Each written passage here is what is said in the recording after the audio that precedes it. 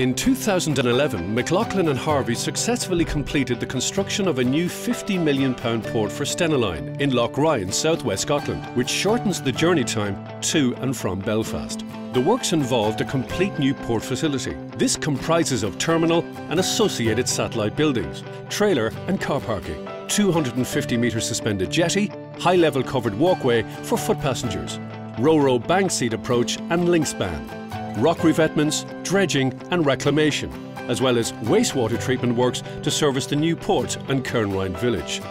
Localised diversions of the A77 were also undertaken to include an at-grade roundabout, which creates unimpeded traffic flow and reduces traffic congestion in Stranraer and Cairnryan. In addition, a footpath and cycleway was constructed from Cairnryan village to the new port.